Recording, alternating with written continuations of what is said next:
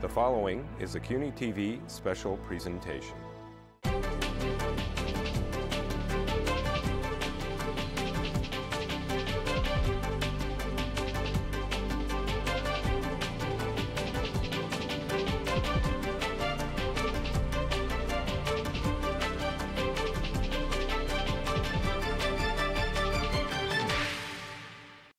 It is now my honor to welcome back Tom Prendergast, the Chairman and CEO of the MTA. It was at an ABNY breakfast last April that the governor stood at this podium and announced that he would reappoint Chairman Prendergast. And I looked at Tom's expression. He was obviously very pleased and I think surprised for another 6-year term. And it is a testament to his outstanding job as the chairman and what he is doing at the helm of the MTA. Since Tom last addressed ABNY, we know that they've been working hard to keep up with the city's ever-increasing ridership and job growth. I think in 2014 we added over 100,000 jobs, and in 2015 over another 100,000 jobs.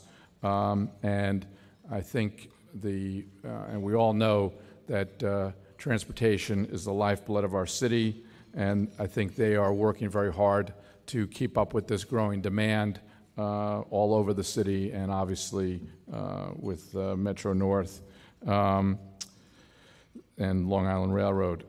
They are, I think came through with flying colors during the terrible storm and with the opening of the new 7-line extension Hudson Yards, and also the rolling out in over 278 underground subway stations, Wi-Fi connectivity, the opening at the end of this year of 2nd Avenue Subway, and then just recently this week, Tom and the governor announced the rollout of thousands of new city buses equipped with USB charging ports, Wi-Fi, and LCD information screens over the next several years. Tom, I think I speak for all New Yorkers when I say thank you for your continuing leadership and exceptional service for our city, and looking forward in terms of capital projects to make sure that New York City squarely remains the great city that it is. And we welcome you back to ABNY. So ladies and gentlemen, please welcome Chairman Tom Prendergast.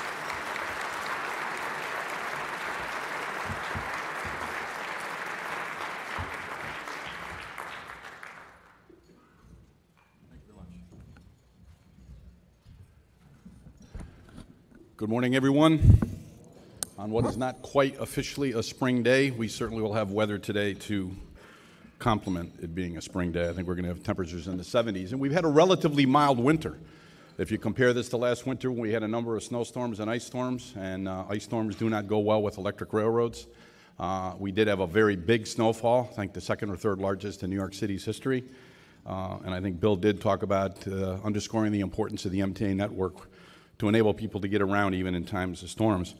This is not an oxymoronic statement. I go to places and I talk about bringing the MTA into the 21st century, and they look at their watch and they go, it's 2016, we're already in the 21st century. So in anticipation of a question you may have in the back of your mind, I will tell you, for someone who spent the majority of his 40-year career in the New York City and MTA system, for a system that was ahead of its time at the turn of the 19th to the 20th century, technology wasn't even a word in the dictionary probably. And where we stand today in terms of the challenges that it presents to us to put new technology into a system that was designed and built when it was is quite a foreboding challenge for us. But it's one we must meet, because an increasing number of our customers hold those technology improvements as expectations, not niceties. That's what this slide is talking about, and I want to go through today how our paradigm needs to shift as the operators and providers of the asset and the services we have to meet these challenging needs.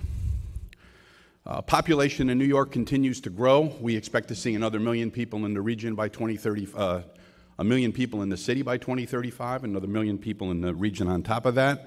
And our ridership base is changing. I'm a baby boomer. I was born in 1952, and the overwhelming majority of my career were catering to the populace and users of the system who were baby boomers, and that's now changing to millennials, people that were born after 1980.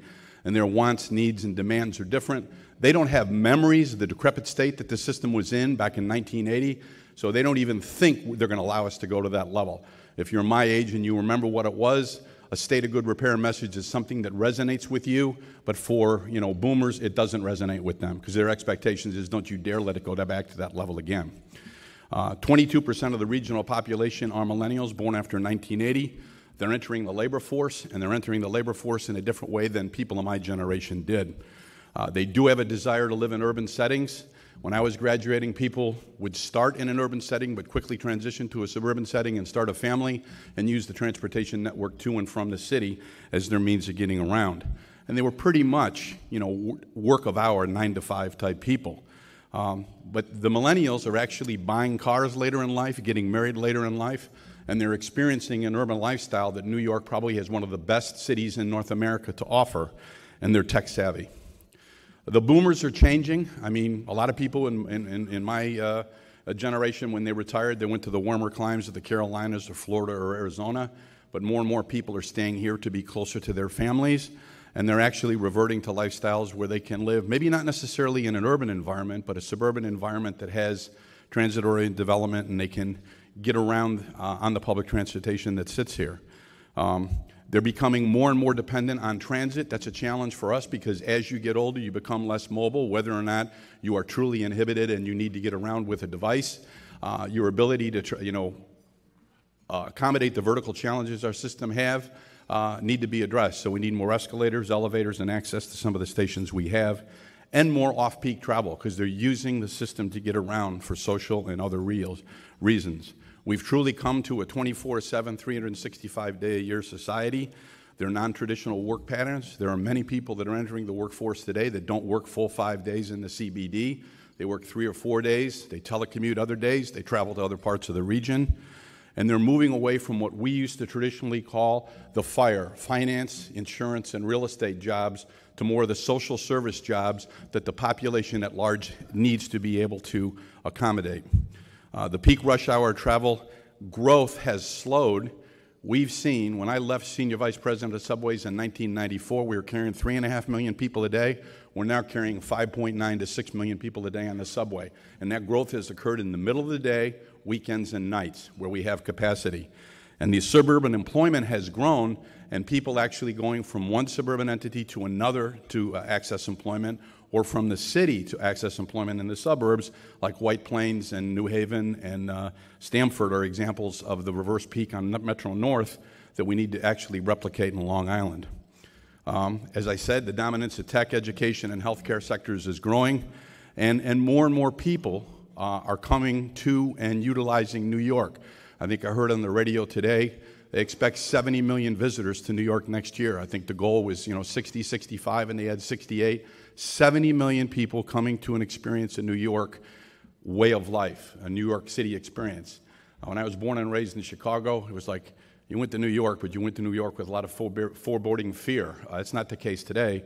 People are comfortable, people are secure, people get around, and they love to come to New York. What does this mean to us? Our monthly ticket sales on the railroads are trending down. Those are the people that own a monthly ticket to travel in the morning and home in the evening. But our individual ticket sales are growing.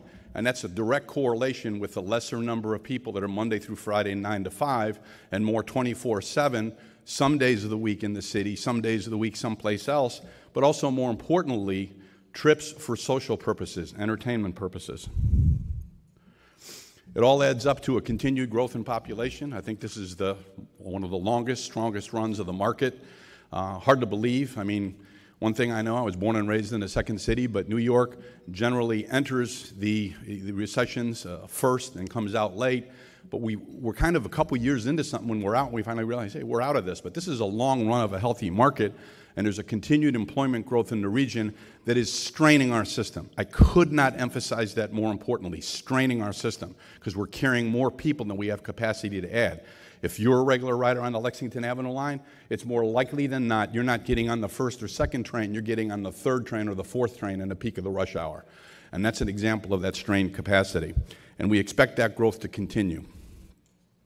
What's the solution? Yes, we need to have money. We'll talk a little bit about that.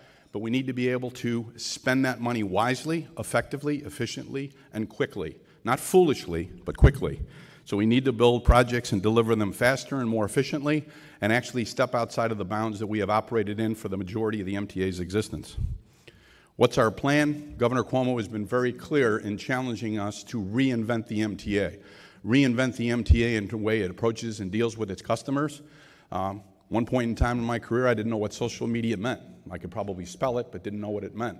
Today, the majority of our customers find out about what's happening on our system, hopefully from us through social media.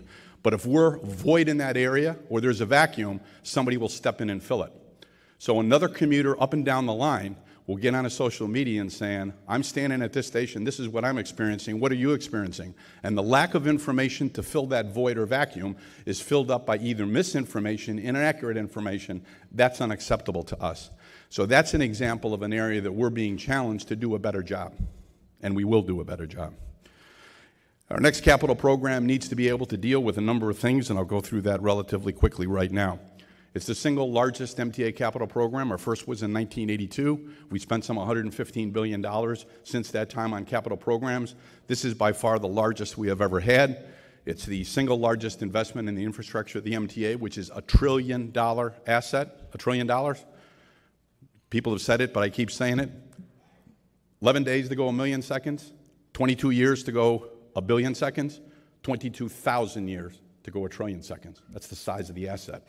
So the importance of contributions, like a record contribution of $8.3 billion from the state, $2.5 billion from the city, is nothing short of historic, and we have to thank the leadership in Albany and the governor and the mayor for doing that. And it's consistent with what we've done in the past. One data point is we're a year into a program and haven't got its approval. Somebody say that's where we've never been before, but on the other hand, we've got committed to numbers of 8.3 and 2.5, and I'm confident the legislature will come through with ways to be able to fund that. We have to address long-standing problems. You've heard this before. Renew, that's state of good repair, replace and renew the asset. Enhance, improve the customer experience, the level and quality of service we provide, and expand, add additional capacity to the system that is being stretched beyond its limits.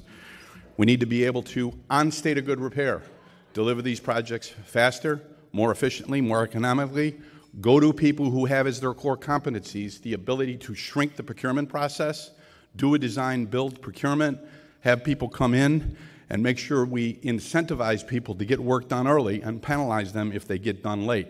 You don't want to go down to a subway station and have to walk through construction for years on end as you utilize the system. New Yorkers are very resilient people. They'll take on all kinds of challenge. Just tell them what you're doing and get out of their way, and that's what they want. Second Avenue Subway, Phase 1 will be open by this year. This will be the first true expansion other than extension to 7 West, and it's badly needed, not just for the Upper East Side, but to offload the tremendous capacity problems we have on the Lexington Avenue line, the single most traveled customer line, transit line in the United States today. We're going to enter into Phase 2, which extends it north from 96th Street, 3 more stations, going up to 125th Street, once again to offload that burgeoning demand on the Lexington Avenue line and tap all that real estate potential that's up in East Harlem. We also need to provide additional access to what's taking place on the east side. In terms of expansion for Long Island Railroad, East Side Access, which is probably the largest public works project in the country at $10 billion. At the end of 2022, it will, for the first time, enable Long Island Railroad customers to a 1-seat ride to Grand Central, provide additional train capacity between Brooklyn and Queens and Long Island, a double track on the main line between Farmingdale and Ronkonkoma, so the reliability of the service on the main line, which is the most heavily traveled line on Long Island Railroad, can be increased, and also provide for reverse peak out there. Same could be said for the third track, which we now call Long Island Railroad Expansion. It is not the project that you heard the agency talk about initially when I was its president 20 years ago and subsequent since then. It's a vastly different project. The underlying purpose is the same. Add 10 miles of a third track in the most heavily traveled stretch of commuter rail track in the country, where trains go 80 miles an hour through extremely dense urban areas. deal with 7 very, very critical grade crossings to improve traffic flow and improve safety, and provide the ability for the first time for Long Island Railroad to have a reverse peak commute so they can grow, much like Metro North has grown over the years. And in this particular rendition of it, the governor has challenged us to approach it totally differently. And so the property takes, the acquisitions of property for the third track in terms of residents, at one time was over 50. We've got it now down to 0. And that's something that, we need to be able to do to show the people in Nassau County and the communities that are affected that we're going to be a good neighbor. Bringing Metro North into Penn Station, long time ago. First bond issue for 2nd Avenue subway was 1936. We now will actually have this, the first segment of that operating later this year. But there were promises to Southeast Bronx to be able to have subway service off that. The best way to add 4 stations in the Bronx right now is by enabling Metro North, once we be able to create capacity, because Long Island will go into the basement of Grand Central, that we'll be able to now provide slots for New Haven trains to be able to come into Penn Station, which would be very important for Hudson's Yard, reverse peak commute, and actually those 4 stations in the Bronx, where if you haven't been up there in a while, take a look at all the developments occurring there. It's absolutely phenomenal. Some of the governor's initiatives in terms of enhancing the environment. Takes the environment, the experience that you have every day when you use the MTA system. Some people can wait. They lose hair, they get long in tooth, they grow hair in their back, all this other stuff, waiting for a project like East Side Access, which will be done in 2022. I've never in my entire career been associated with a project that where you're sitting in the room, there's a certain percentage of those people that won't be there when the project gets completed. And that's a little bit frustrating because you always like to know that if something's late or over budget, you can put your hands around somebody's neck and squeeze. But if the people that are there aren't going to be there when it's done, or you're not going to be there, it's a little bit difficult. So they can't wait for that. They can't wait for some other things. So what can we do to improve the experience of the everyday customer? And that's where the governor has challenged us, reimagining station design. We want to take 31 of the 469 stations that we have. Most number of stations any system in the world. 71% of the population lives within a half mile of our subway station. But taking 31 of those stations and transforming that experience for those customers. Where do you spend most of your time on our system? In a station and on a train. If you're delayed, but you're convenient and you're comfortable, you're connected, you have the ability to stay in touch with the outside world or your loved ones, time goes a lot faster. If you have nothing to do and it's a dirty, dank, and difficult station, time goes very, very slowly. So we want to be able to have clearer designs, easier to navigate, and deliver these projects much faster. We want to bring in Wi-Fi, charging stations, digital ads, information kiosks, and we're making a commitment to have all 278 underground stations Wi-Fi access enabled by the end of this year. Cell phone service coming to the all underground stations by early next year because of that connectivity. I think every one of us, in some point in time over 10, 15 years, has experienced the issue of one of your loved ones, your spouse, one of your children, one of your parents. You want to stay in minute-by-minute contact with them. And when you're underground, you don't have that. And that frustration and antsiness that exists, we're going to try to eliminate. MetroCard closer to retirement. If you remember the move from tokens, and some people said you never get away from a token, but we're some 20 years removed from it, we need to go to the next level of technology where people can actually use, much like they use other means to buy sporting event tickets, entertainment tickets, number of things, we need to be able to move into that. And Long Island and Metro North will have mobile ticketing within 6 months. We're going to be able to have seamless transactions not only across our system but across the network at large with other systems, being able to use whatever accounts that you have and whatever instruments you have, and hopefully speed up the turnstile traffic. People don't know this, but it's a bit of trivia. The old Perry turnstiles that you deposited a token in, you would think that they were very slow. You could accommodate 1.5 customers per second in those turnstiles. I dare say it's challenging for us with the technology that we have today, with all the verifications you have to do, you could process people that fast. But for a system like ours, who sees the demands that it sees in a rush hour, it needs to be able to approach that. Countdown clocks, another frustrating thing for me. Because once you whet somebody's appetite with something, they say, why can't you get it in the rest of the system? And the manner and method we went about providing countdown clocks for the numbered lines, the IRT in the system, was as an adjunct to a supervisory system that was put in because we couldn't locate trains quickly. We had a terrible train fire in 1990, and 2 people passed away. But it was an adjunct to that. If we were to follow the same plan to put countdown clocks on the B division or the lettered lines, it'd be, 2019, 2020. People, they can't wait that long. That's a countdown clock to a countdown clock. It's just not going to happen. So we're going to try to accelerate that rollout and provide countdown clocks. We're going to have some pilots out there to be able to do that. State-of-the-art buses. The governor and I had a press conference yesterday. Ronnie Hickam was there from New York City Transit. And how can we change that experience? What is a very, very functional bus, very, very high utility bus, not exceptionally attractive bus, but also the connectivity issues. So we want to be able to have Wi-Fi on those buses, charging stations, multimedia screens to let people know where they're at, what they may be seeing along the way, and stay connected, and security cameras. Because I can tell you, early in my career, I had the benefit of working Chicago Transit Authority. I operated 30 days as a train operator, 30 days as a bus operator. The most lonely time you have as a bus operator is 2:30 in the morning somewhere in a remote part of the city where the only umbilical cord you have to somebody is your radio and a means to be able to get somebody there to help you. Security cameras are a deterrent to crime and abusive behavior on vehicles, and so we're going to be doing that. The capital program is the largest in our history. It is going to enable us to grow as the system grows, enable to bring us into the 21st century. Yes, we do have to do that, and embrace the future like we never have before. That's the end of my presentation.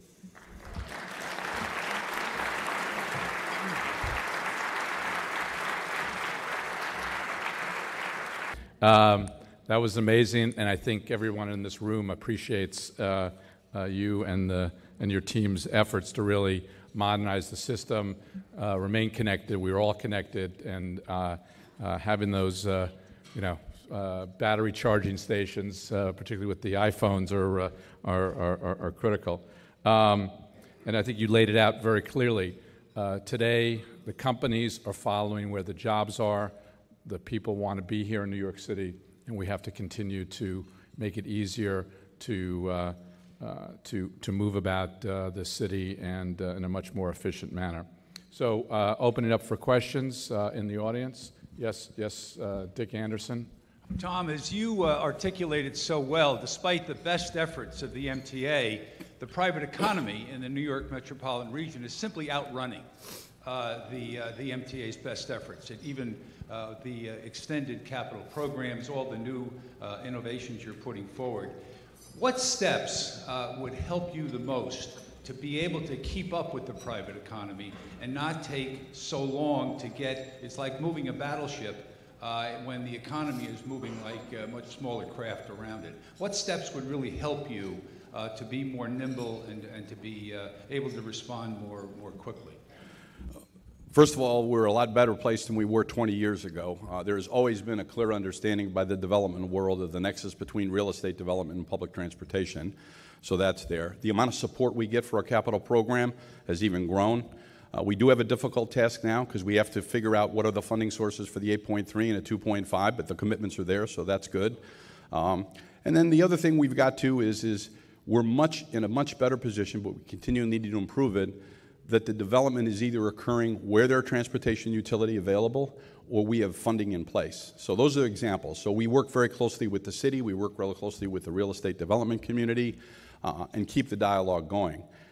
People get it. I mean, I went around and talked to somebody, John Zuccotti, who passed away within the last year, and I think Bill talked about it. It said, development gets it, because what John Zuccotti told me is, yes, we need to have transportation systems that are efficient and have good cost structure, but I put developments where transportation is reliable and people know they'll be able to get to work and where they need to. That's where I put my development locations.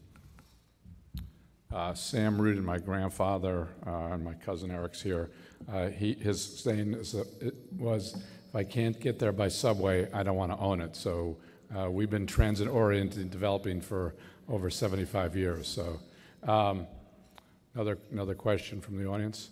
I'll ask a question. We briefly talked about it before. The mayor just recently announced in his State of the City the concept of the BQX for Brooklyn and Queens. Curious to know your thoughts about it, and how does that complement and supplement what you guys are doing? One part of connectivity that we can do without, I guess. We haven't seen the details of it, so I'm not going to comment on a detail level. But the issue of others bringing to the fore projects that would enhance transportation in the region and deal with specific needs in an area, which is what the BQX is, we encourage that. And so where development's going to occur along that river and where transportation may not be in a position to be able to support it to the extent that it needs to happen and have that dialogue and have a project out there, and bringing third-party finance to be able to fund it, those are all the right kind of things. And that it echoes a little bit with what my answer to Dick was in terms of engagement with the community at large, both at a grassroots level from the elected officials, but also with the people who actually are going to be doing the development. So, Tom, thank you very, very much. I think everybody was very impressed and excited.